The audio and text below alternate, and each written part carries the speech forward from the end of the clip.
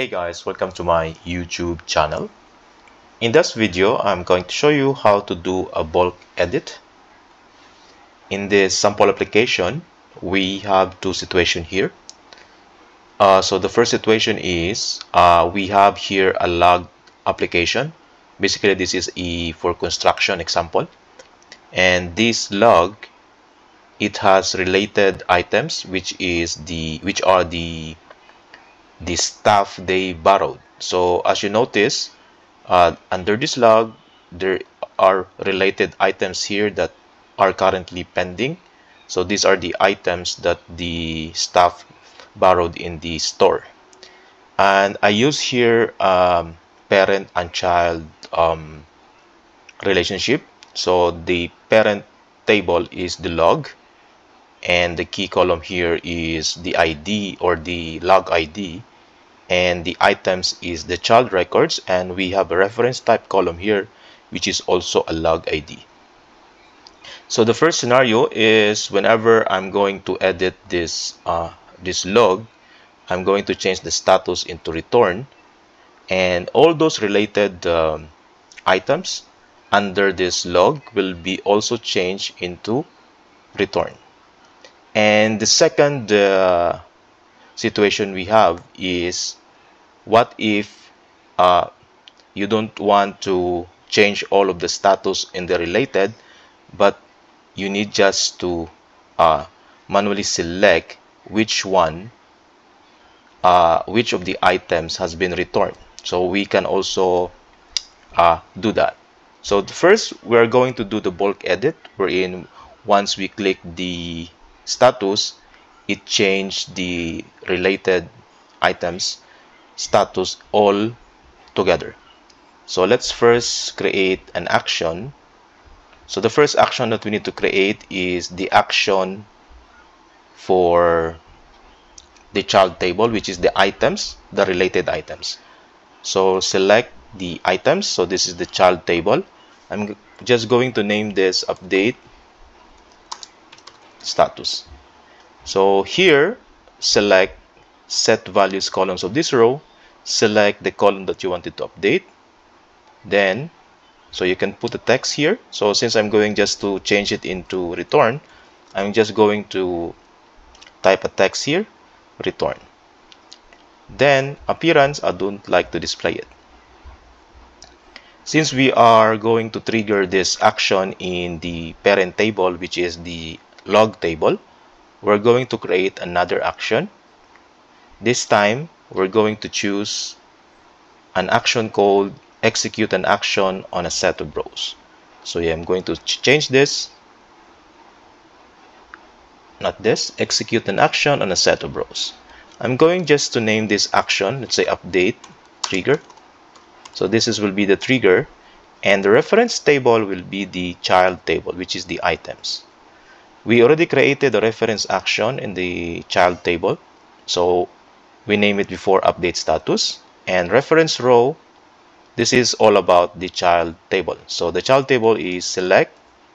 So you have to select where are those rows that you have related items or related. So since the items, they are related there, so we're going to select the key column here. So you just insert this, and it will include the table name, items ID, and this row.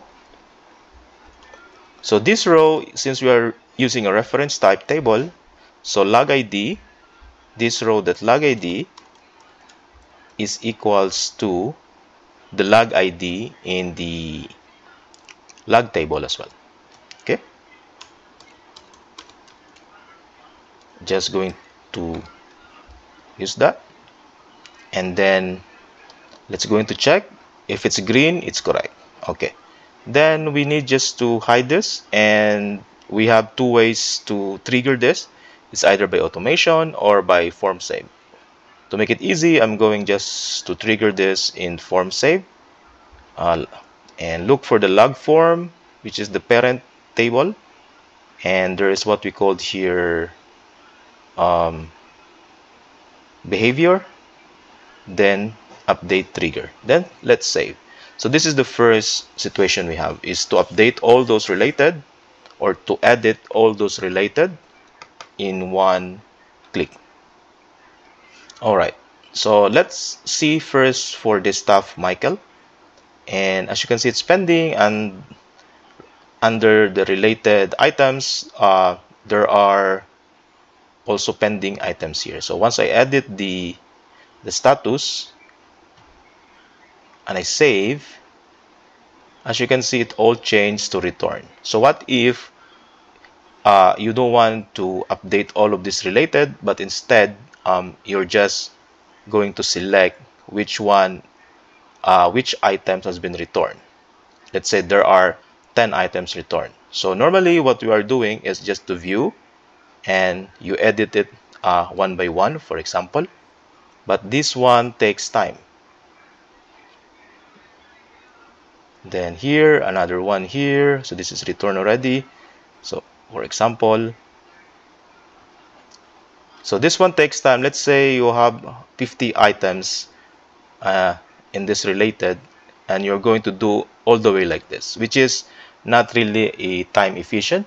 So the best way to do this is you need to set up this view as a table type.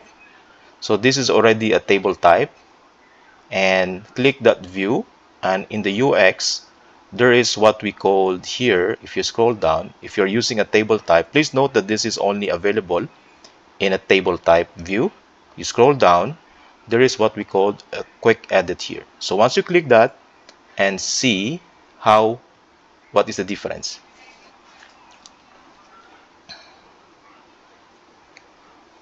So here, for example, in this, for John, for example, so they are pending here, and there are like 4 items here. Once we view, you will see now an icon here, which is an edit button. Once you click that, you can update all together. Let's say return without going back and going back. So here, if you did not save the update, I mean if you did not save this, it will not affect. See, it's still pending. So this is the use of this quick edit. So you can use this in this way, which is very useful. Then see, so let's keep on pending and save. As you can see, it's more easy to edit using this by enabling this quick edit.